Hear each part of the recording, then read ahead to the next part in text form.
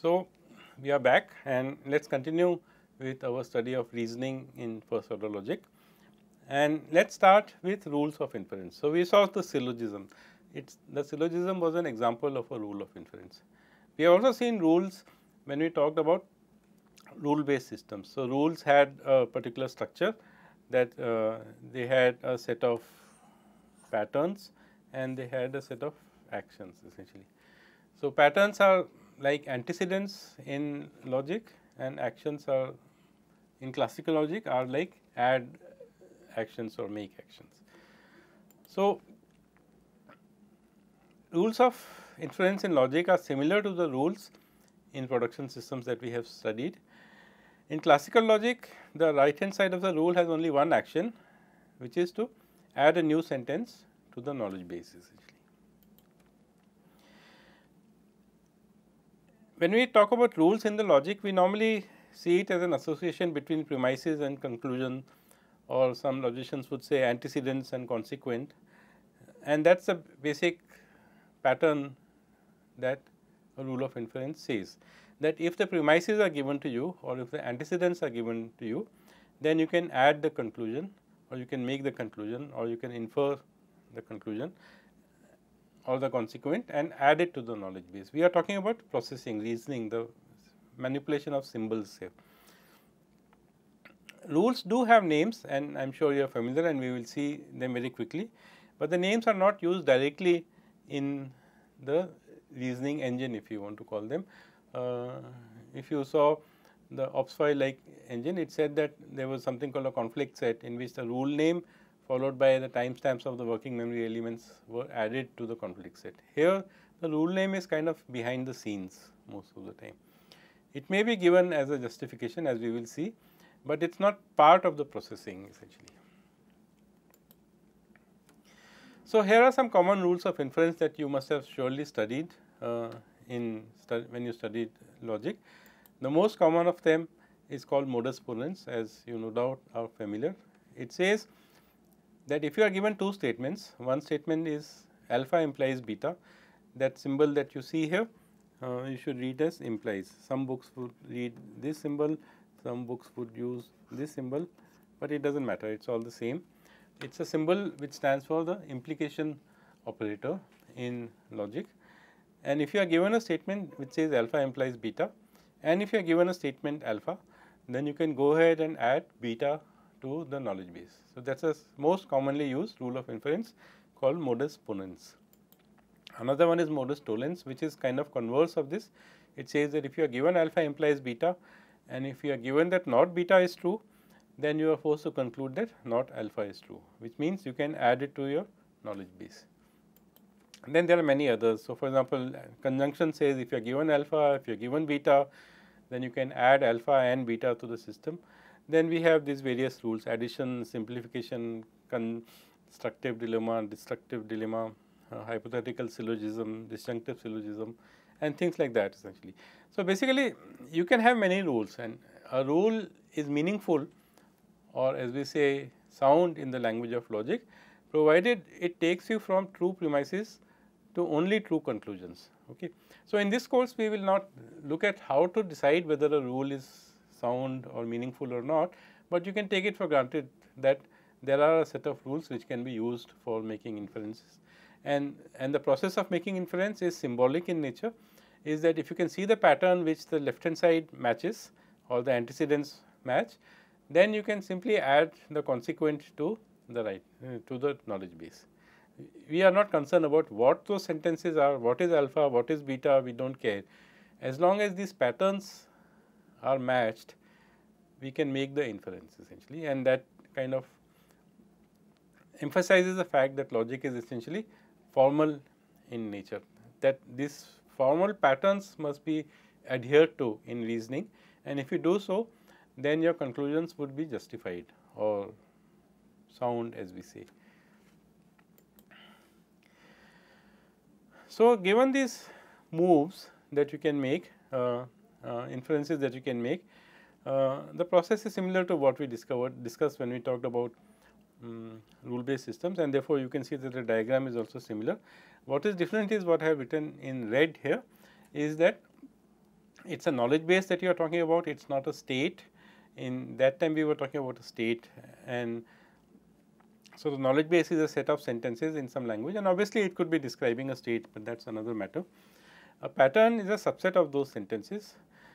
You can augment the knowledge base in a piecewise fashion by adding new sentences, and the new sentences are basically those with conform to the pattern inference pattern or the premise consequent pattern, and in that sense every pattern that you see can lead to something else being added to the knowledge base. So, it is very similar to what we saw in rule based system, except that the only actions you can do are add a statement to the knowledge base, and we are talking about a knowledge base rather than a state essentially. There are also something called rules of substitution. So, a rule of substitution is like a two-way rule. It simply says that the left hand side, in this case a statement which is alpha implies beta, is equivalent to, so these three arrows are to be read as equivalent to, some books may use this symbol, but it is a logical operator, one of the binary operators that are there in logic, is equivalent to this other statement which says not alpha or beta. So, I am sure all of you are familiar with this equivalence, and you can write a statement alpha implies beta, or you can write it as not alpha or beta, and they mean the same thing in the sense that they are true at the same time essentially. Whenever alpha implies beta is true, not alpha or beta will be true, and whenever alpha implies beta is false, not alpha or beta will be false. So, if they are logically equivalent, which means they always have the same truth value, given the truth values of alpha and beta, then we say these two are equivalent, and a rule of substitution says that if you can see one of them in your knowledge base, you can go ahead and add the other one. So, you can go from left to right, or you can go from right to left. In modus ponens, you could only go from left to right. If you are given alpha and you are given alpha implies beta, then you could add beta. But if you are given alpha implies beta and you are given beta, you could not add alpha. You should probably go back and look at why that is not a sound rule. Rules of substitutions work in both directions. If you see the left hand side, you can add the right hand side. If you see the right hand side, you can add the left hand side.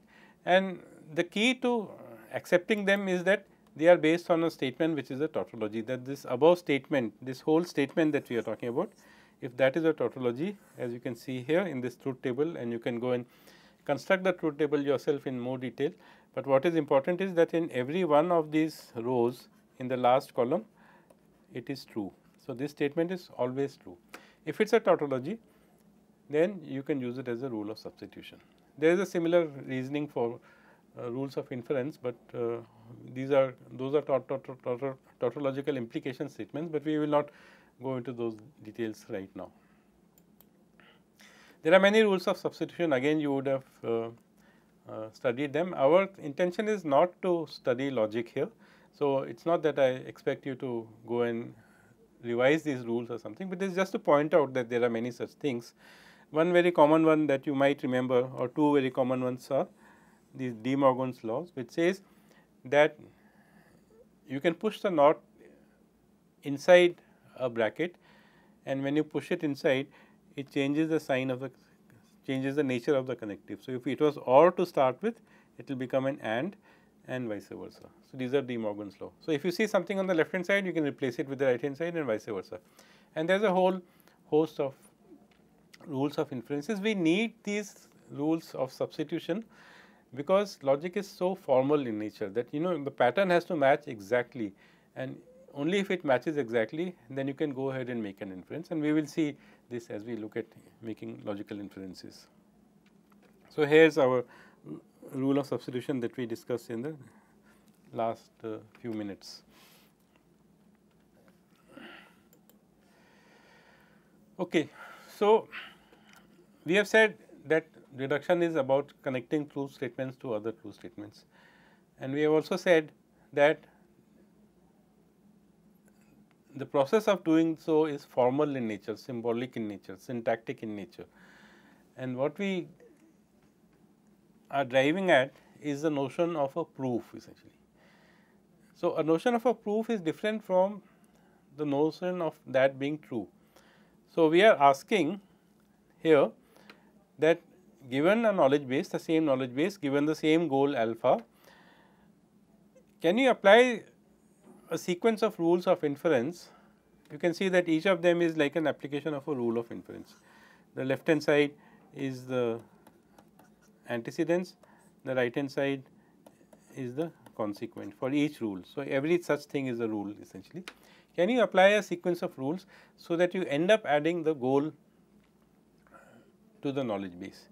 If you can do that, and these rules of inference must be from the allowed set of rules of inferences, then we say that we have a proof of alpha, and we say that alpha is provable, and we use this symbol here that the knowledge base proves alpha.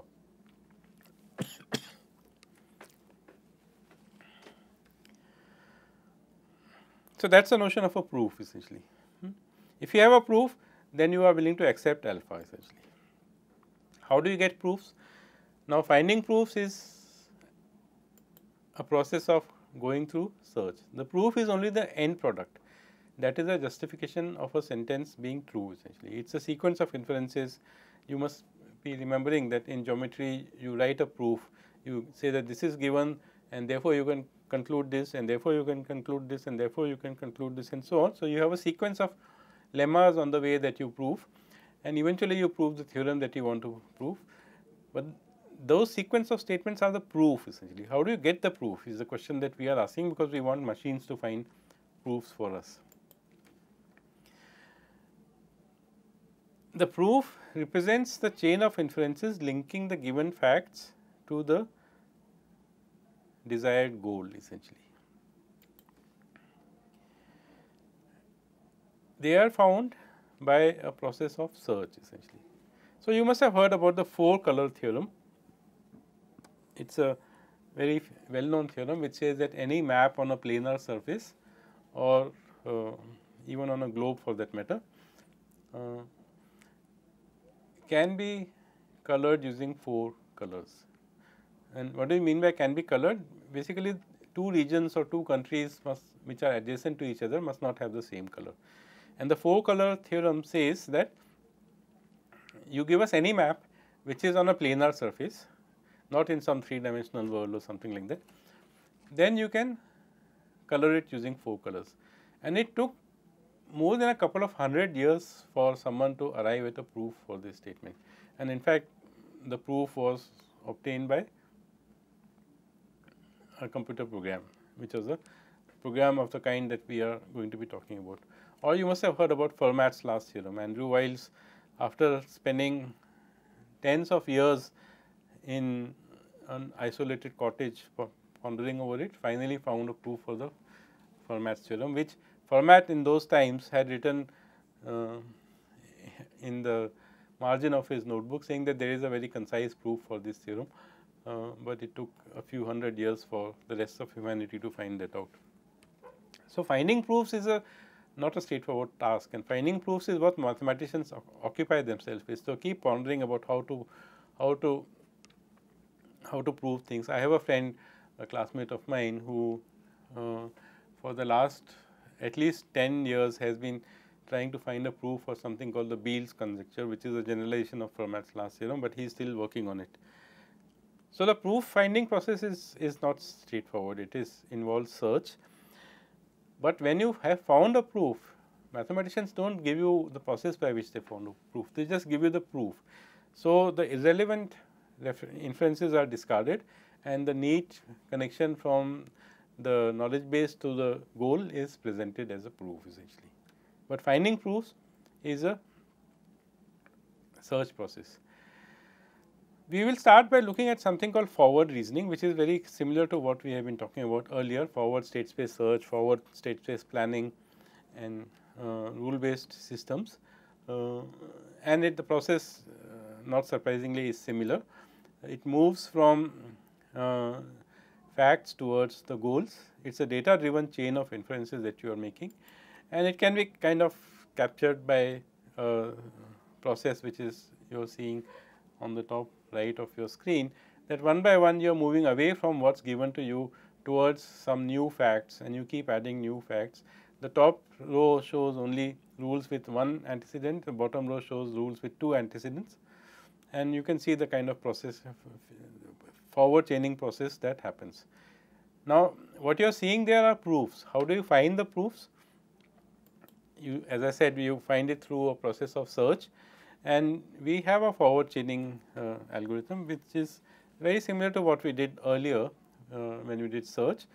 It says that pick a rule with matching facts, add the consequence to the knowledge base, and keep doing that till the goal is added to the knowledge base. It is very much similar to the basic search algorithm that we have been talking about, high level search algorithm that we have been talking about. The key question, of course, is which rule should we pick and what matching facts we should apply it to. So, we saw a glimpse of this when we talked about conflict resolution strategies in production systems, that you can have different kinds of strategies. We are talking about automated strategies. Okay, we are not talking about a mathematician which combines other processes to finding the proof, to work towards finding the proof. Not just simple search. They make hypotheses, they make guesses, and they try something, then they discard something, and all those are many other processes that real mathematicians work on. But we want our program to in some systematic way go about doing that and eventually find a proof, and that is how in fact the 4-color theorem was proved essentially. Okay. So, we have this notion of finding proofs. So, let us take a very quick break at this point. In the next segment, we will try and talk about when is a proof acceptable to us. Remember that a proof is a syntactic process, it is a symbolic process. You are looking for a pattern and adding the consequent to the knowledge base, and keep doing that till this process, till the goal is added. When is it going to be acceptable to us, and what kind of a logic will allow us to do that essentially, or what kind of an algorithm with what kind of a representation will allow us to do this. The representation we have frozen here, which is first order logic, but we will talk about algorithms starting in the next segment. So, we will take a short break and come back.